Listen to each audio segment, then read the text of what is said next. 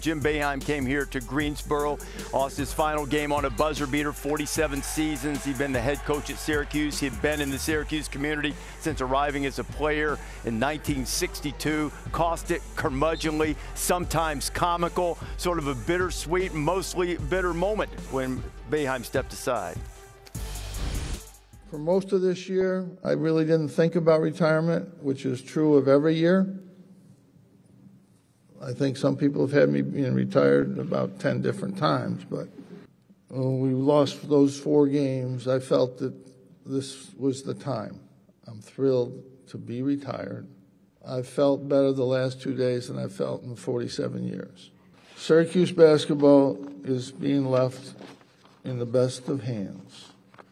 I am a new voice, a new face with new ideas, but the standards that have helped build this program will not change. There's Adrian Autry, the new head coach at Syracuse, obviously steeped in the orange tradition as he takes over for a legend. Jim Boeheim, second on the all-time wins list, had a glorious career. This entire transition was a little bit awkward, at least for a while, until it sort of got smoothed over yesterday. Yeah, it has been awkward, but you think about what Jim Boeheim has accomplished, and you think about the players, and you think about the coaches that he coached against. I started to make a list, like Pearl, Coleman,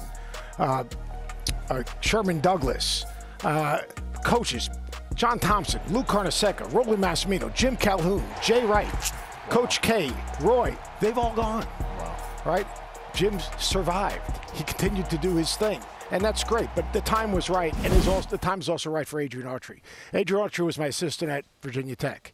He didn't miss any steps. He was a high school assistant coach. He coached in grassroots basketball. He was director of basketball operations. He was a video coordinator, and then he was an assistant coach. Because he didn't skip any steps, he is more than qualified. He's a terrific leader, a great communicator, a guy that absolutely has an incredible work ethic. Adrian Autry will do a great job following a legend.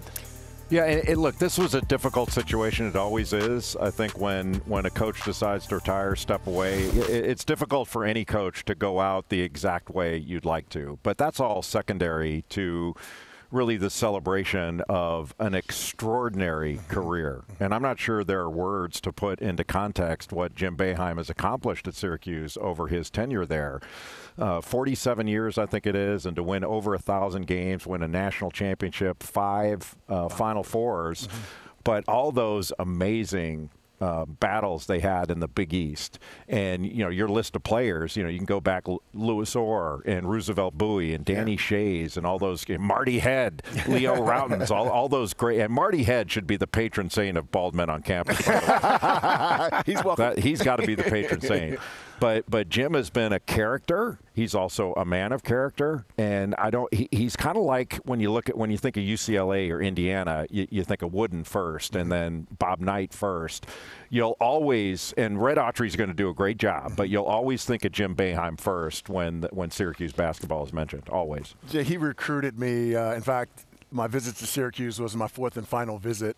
Our sons got a chance to play with each other at Brewster Academy. Buddy Boeheim, my younger son, Walter. So I've always had this strong affection for him and who he was as a person. I mean, have somebody of his magnitude coming to East St. Louis, Illinois, and do a home visit at my home. I mean, incredible, right? I just want to see him go out the right way. And to your point, Jay, with a week or so leading up to it, we weren't sure if he was going to retire. Was he staying? And there was just kind of this cloud that I thought was starting to taint his legacy. And as I speak of legacy, I always like when coaches leave and they leave the cupboard full. I mean, Adrian Autry is being left with some really good players. Judah Mintz, Chris Bell, Malik Brown, and Benny Williams, assuming all of those guys stay. And so from a legacy standpoint, I'm glad he made the decision now so that Red gets an opportunity to re-recruit the guys who are already so talented in this program, as well as try to bring other guys into it. Yeah, and even though it may not have been handled the exact right way, sure, I get it. I kind of look at it the way Willie Mays' career ended with the New York Mets in the World Series in 1974.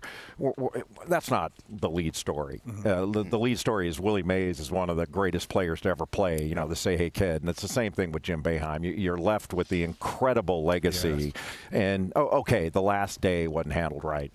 But you know, that's secondary. Greensboro is pretty interesting, because he loves Greensboro. Yeah. He could have been at the Waffle House. If they'd done it at the Waffle House, that would have been perfect.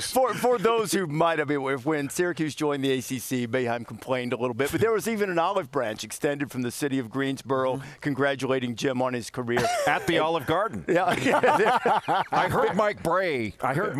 After their loss in the ACC tournament was at the Waffle House after the game. Wow! Now, how perfect is that? Almost as good as the linebacker at that last home game. Waffle House. Thanks for watching ESPN on YouTube. For live streaming sports and premium content, subscribe to ESPN+.